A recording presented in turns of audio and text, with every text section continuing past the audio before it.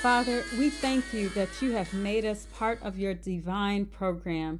We praise your name for the safe landing of Apostle Selman, his team, and his family. We are grateful to be engrafted into your beautiful family where we experience the benefits of being connected to you, our everlasting source, to bear fruit, to bear blessing, to be blessed, to be a blessing, to advance in destiny and in spirit, to live a quality life of health, financial abundance, healthy relationship, growing in mind, scaling heights in professional career, and any other thing for our good and for your glory. God, be glorified. Father, glorify your name. May our diligence to seek you, your ways in your word, and to seek better versions of ourselves through word-compliant extra-biblical materials and practices further reveal God's glory on the earth by producing astonishing results. Father, you are not a man that you should lie. Cause our lives to reflect the truth of your promises from your kingdom. Holy Spirit, empower our efforts. Help us to bring validation. In the name of Jesus, we come against every demon-created programming that would manipulate our lives through faulty thinking and deception, with overcoming by our God-given will. We want,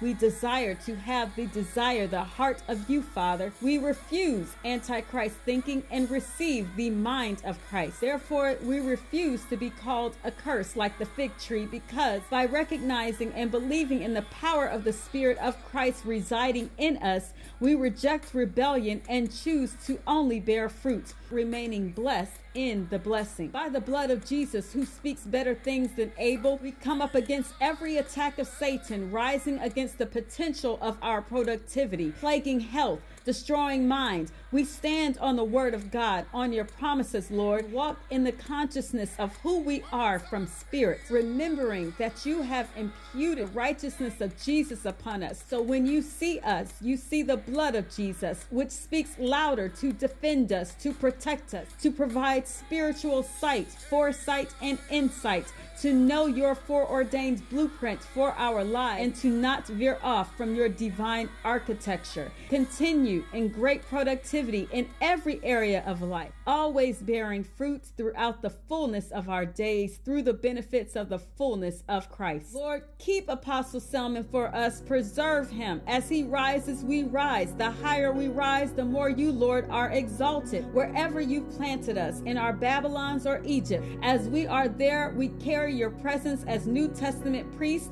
and sit at your right hand as your kings and kingdom ambassadors. As your workmanship, we receive your gifts given through manifestation, the authority, the exousia, given on account of knowledge through our methodical growth by way of our earthly shepherd and spiritual chef, Apostle Selman. We bless your name for allowing us the privilege to be in this lifetime for such a time as this, to receive from the angel of your presence, which carries your light, shedding light on every darkness of ignorance. By this we decree and declare we shall all, both on site and online, receive the greater light from you, the greatest light, ensuring our victory as believers. In the name of Jesus, we decree and declare we build stamina, we build capacity in the Spirit.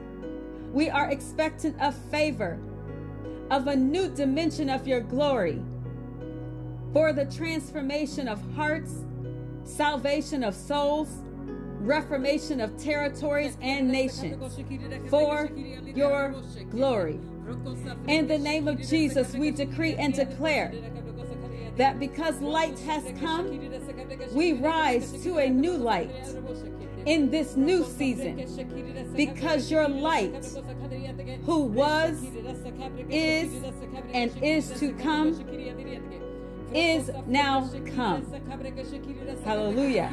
Thank you for being our divine vine, where we can worship you, where we will never starve of your presence or thirst of your new wine, where we will never be stopped from bearing the choicest, the quality and precious fruit for a dying world, where we can be blessed by the connection to you through your vision of Koinonia Global, in order that we become made men, better versions, a blessing to our families, to our societies, ultimately so that you, oh God, be glorified. We pray all this in Jesus Christ's name. Amen.